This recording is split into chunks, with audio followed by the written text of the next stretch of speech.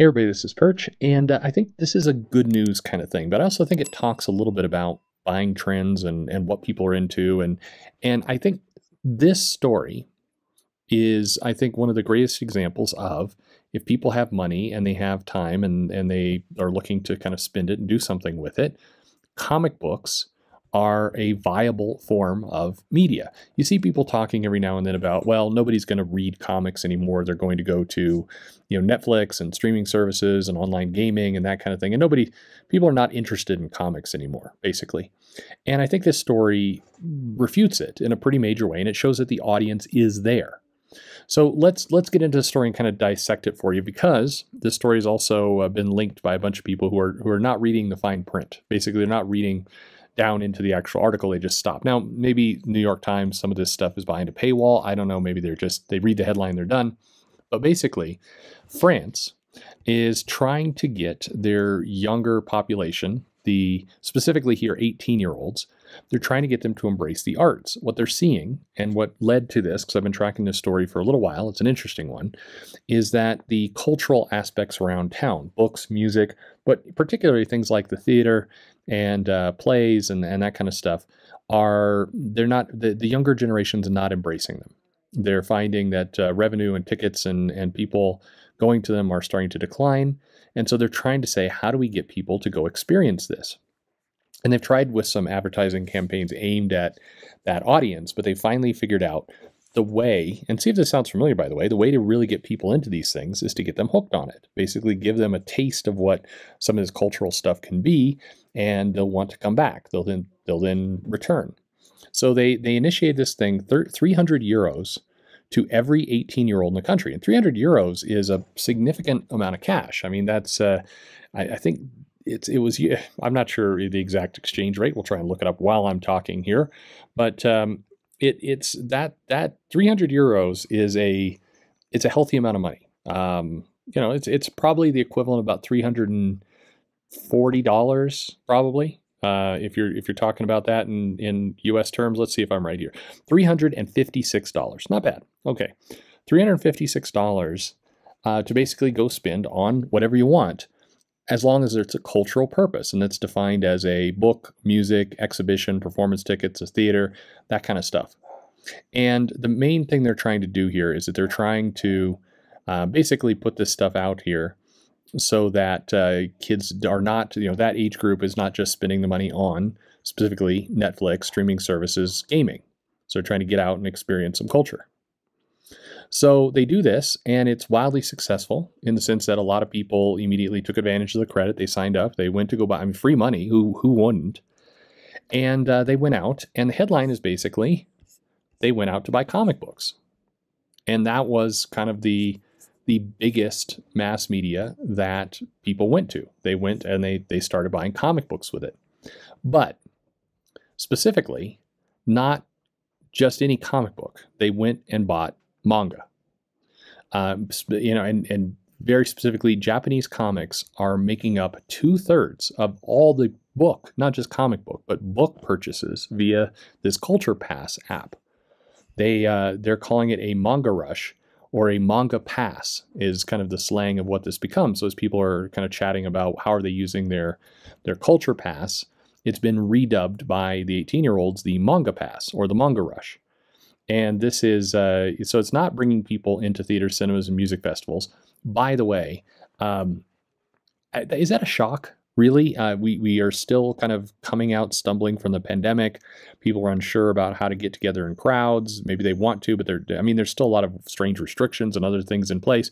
Is anyone really shocked, as an aside, that these 18-year-olds didn't immediately go out and start heading to cinemas and music festivals, which may or may not even been available, and instead went for manga? I mean, I don't, to me, that's the least shocking part of this story. The world is not back to quote unquote normal just yet. Now, it's worth noting, manga has been popular in France, very popular in France. And I saw this stat and I didn't quite believe it. And it depends on how you look at the numbers. But manga is more popular in France than in the US if you're looking by percentage of population.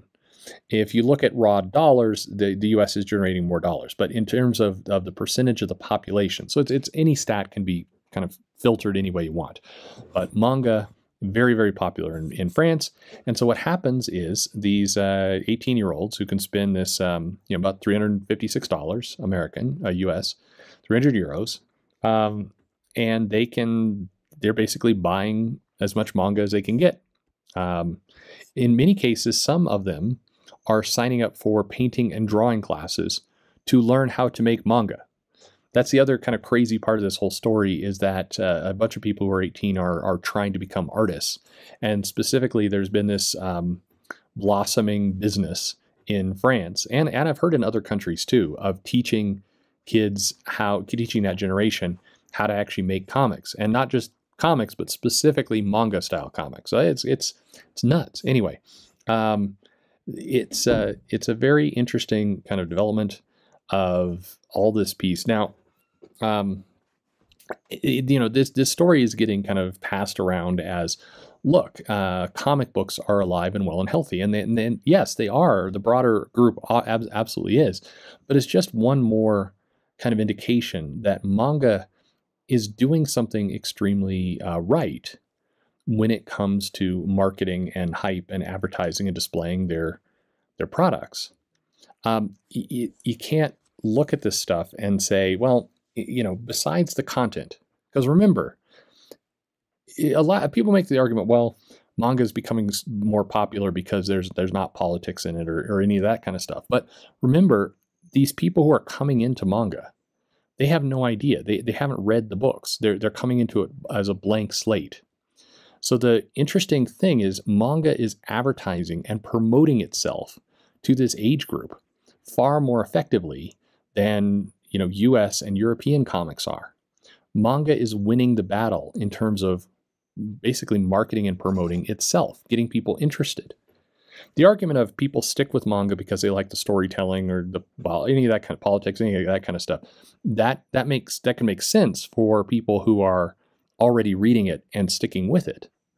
But the real kind of curiosity here, and the thing that people really have to wrap their heads around, is people are coming to it because they're out marketing, they're out selling, they're out promoting what manga is. And just step back for a moment and just contemplate, how amazing is it that Japanese comics, manga, are able to penetrate markets like France and the US. There's another stat out there that manga is growing fastest in the southern states of the US, not even the metropolitan areas. So Japanese comic books, manga, are growing wildly successfully in places like Texas and Georgia and Mississippi. That's not when just the stereotype of what kind of demographic is going to jump on this. It's probably not what you'd think. So manga is winning this battle of basically promoting itself to new readers in a way that the other creators of comic books are not. Why is that?